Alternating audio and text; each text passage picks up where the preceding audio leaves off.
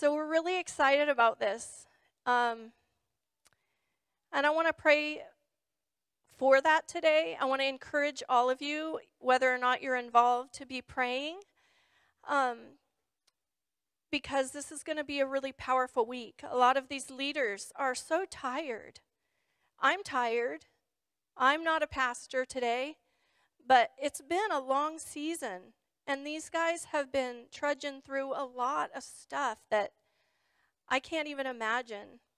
And as I was thinking about it and praying, I was thinking, Lord, I'm really tired. I don't know what I have to give.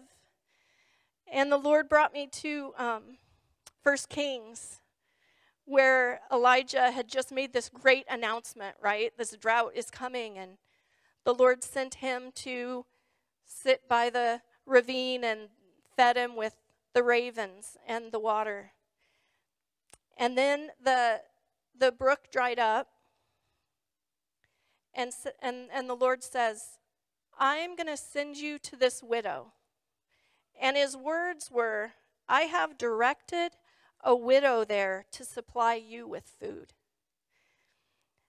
And so the Lord knew this was the woman. And he knew what state she was in.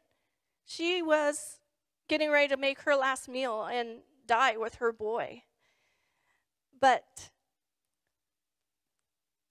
let me read it to you because I think it's good.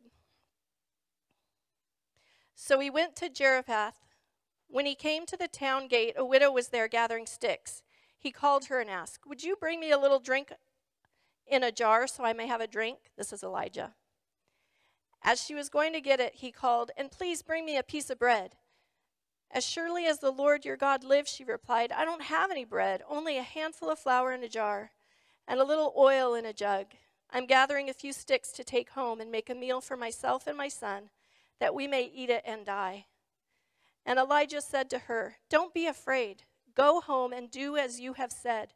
But first, make a small loaf of bread for me from what you have, and bring it to me. And then make some for yourself and your son. For this is what the Lord, the God of Israel, says. The jar of flour will not be used up, and the jug of oil will not run dry until the day the Lord sends rain to this land. And she did it. She did what she was told. She fed Elijah.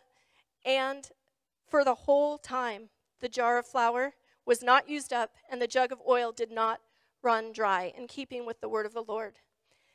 And I felt like this is what the Lord was saying to us. I know that you're tired. I know this season has been really, really hard.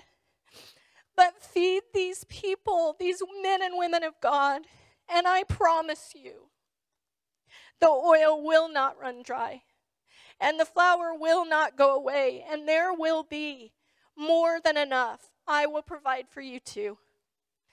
And so that is what we want to pray today. Will you guys join me to pray for the pastors' conference?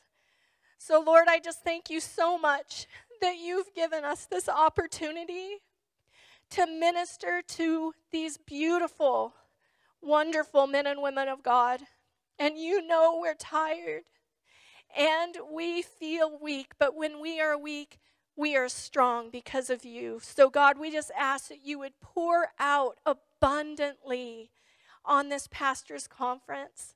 Pour out upon your servants, Lord. Pour yourself out on this house, that we might continue to just love on them and have more than enough. In Jesus' name, amen. Yay, God. So be praying this week. I believe we're going to see way more than we've imagined. I believe we're going to see God do beautiful things in the lives of these people, but also in us. And I think it's a new start of some really beautiful things.